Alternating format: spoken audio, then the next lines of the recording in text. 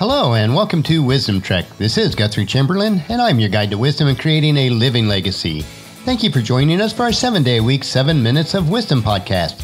This is day 198 of our trek, and for this week we will stay in camp digging up nuggets of wisdom as we continue our exploration in the book of Proverbs chapter 6. Yesterday we explored verses 6 through 11 and today we'll explore verses 12 through 19. If you do miss any of the days of the Wisdom Trek episodes, please go to wisdom-trek.com to listen to them and to read our daily journal. We are recording our podcast from our studios at Home 2 in Charlotte, North Carolina. It was nice to be able to attend church services on Sunday with our local gathering of Christ followers here in Charlotte. Since we were in Marietta for the last several weeks, it has been about a month since we were in Charlotte on a Sunday. On Sunday evening, Paul and I went on our annual shopping trip to Ollie's discount store to pick up a few items for the grandkids for Christmas. They have one evening a year prior to Christmas where all the toys are 25% off and everything else is 15% off. So Paul and I have set this time aside for several years now. Both of us are rather frugal by nature, and this is an enjoyable time together, especially knowing that the prices are extra low. We also got a call from our renovation contractor on Friday about the work that's going on at the big house, and we were glad to hear they're making real good progress. With us being out of the house and the fact that we did prepare the 2 front rooms, the foyer, and the downstairs hallway, they were able to get most of the drywall on the ceilings, start some patchwork on the cracks on the wall, and to fix a pocket door that had a broken track. We are excited to return on Christmas Eve to see the progress that they'll make by then. But for today, let's get started as we remain in camp sitting around a nice warm fire. Visualize with me the smoke that wisps gently into the air and the flames that leap from the logs that are burning so brightly. Now I find staring into a campfire almost mesmerizing. It gives me a chance to sort of get lost in my thoughts. But in the same way, if we're not careful of who we associate with, we can become mesmerized by their philosophies. As we explore Proverbs chapter 6 verses 12 through 19. This chapter in the book of Proverbs is referred to as Lessons for Daily Life. And today I'll read the passage in 2 segments, and then we will dive deeper into our exploration of each segment. Starting in verse 12. What are worthless and wicked people like? They are constant liars, signaling deceit with a wink of their eyes, a nudge of their foot, and a wiggle of their fingers. Their perverted hearts plot evil, and they constantly stir up trouble. But they will be destroyed suddenly, broken in an instant, beyond all hope of healing. We realize that sometimes an evil person is easy to identify, but at other times we must be very careful. There are many people who perfected the practice of lying to the point where it is even difficult for that person to realize they're lying. But Jesus was very stern when he described such a person, and this is in John chapter 8 verse 44. Jesus was confronting a group of people that did not believe that he was the Son of God. And this is what Jesus said, "For you are the children of your father the devil, and you love to do the evil things that he does. He was a murderer from the beginning, and he's always hated the truth because there is no truth in him. When he lies, it is consistent with his character, for he is a liar and the father of lies." The basic nature of evil people in Proverbs 6 verses 12 through 15 is that they are liars, and liars just can't be trusted. They are dangerous to associate with because their evil plans are secret. These people's signals are small, but these signals will help us to identify them. Jesus in Matthew chapter 7 verses 15 through 20 tells us to be careful when we are around them, so that we do not become influenced by them. And this is what Jesus said, "Beware of the false prophets who are disguised as harmless sheep but are really vicious wolves. You can identify them by their fruit, that is, by the way they act. Can you pick grapes from a thorn bush or figs from thistles? A good tree produces good fruit, and a bad tree produces bad fruit. A good tree can't produce bad fruit, and a bad tree can't produce good fruit. So every tree that does not produce good fruit will be chopped down and thrown into the fire." Yes, you can identify a tree by its fruit, so you can identify people by their actions. So based on this passage, if we see a poisonous tree, then we know the fruit is poisonous. And if we see a good tree, such as an apple tree, then we know that the fruit is good. Let's continue to consider the actions of the people described in Proverbs 6 verses 12 through 15. In verse 12, he speaks false words. He's a liar.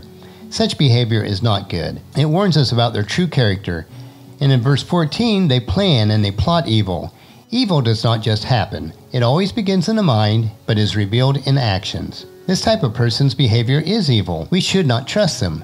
We have to be very careful that we do not become like these people, because God is just, and his justice cannot be mocked, as told to us in Galatians 6, verse 7 and 8. Don't be misled. You cannot mock the justice of God. You will always harvest what you plant. Those who live to satisfy their own sinful nature will harvest decay and death from that sinful nature. But those who live to please the Spirit will harvest everlasting life from the Spirit.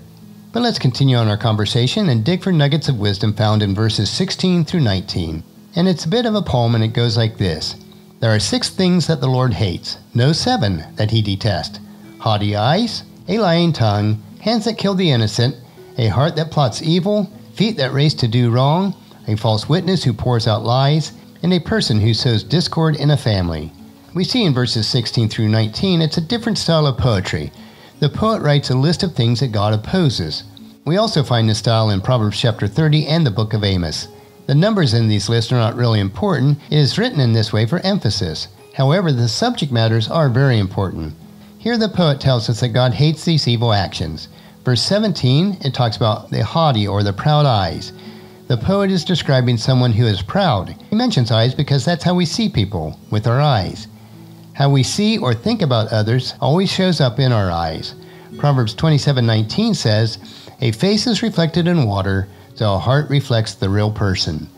The evil person thinks that he is greater than other people. Perhaps he even thinks he is greater than God.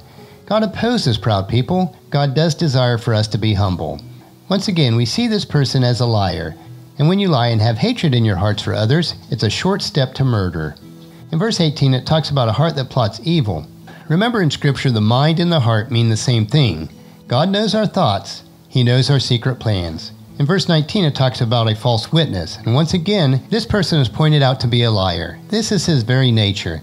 It is also not wise to be a person who is constantly planting seeds of strife, especially within families. Contrast this verse with Psalms 133, verse 1. How wonderful and pleasant it is when brothers live together in harmony. In this verse, brothers does not mean family members. It's extended beyond that to neighbors and friends, and it can even mean nations.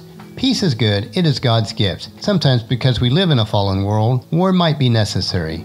If, for example, atrocities are being committed in the same way that the Nazi treated the Jews in World War II. However, even in war, we must look after people and try to work for peace. And we should always pray for peace. As we remained in camp today, we dug up some more wisdom nuggets. As we consider them, let's not be the type of person described here, and let's not spend a lot of time with that type of person. As we consider these wisdom nuggets, choose to associate with like-minded people that will encourage you and help you to grow. In the same way, encourage your family and friends to join us, and then come along with us tomorrow for another day of Wisdom Trek, Creating a Legacy. And we will continue to dig for nuggets of wisdom from Proverbs chapter 6, verses 20 through 29. That will finish our podcast for today. Remember to listen to your daily dose of wisdom at wisdom-trek.com or subscribe at iTunes, Google Play, SoundCloud, Stitcher, or any of the other social media platforms. And please share Wisdom Trek with your family and friends on email, Facebook, Twitter, or in person, and invite them to come along with us each day. The journal for today's trek can be found at wisdom-trek.com. Thank you so much for allowing me to be your guide, your mentor, but most importantly, your friend, as I serve you through the Wisdom Trek podcast and journal each day. As we take this trek together, let us always live abundantly, love unconditionally, listen intentionally, learn continuously, lend to others generously, lead with integrity, and leave a living legacy each day. This is Guthrie Chamberlain reminding you to keep moving forward, enjoy your journey, and then create a great day every day. See you tomorrow.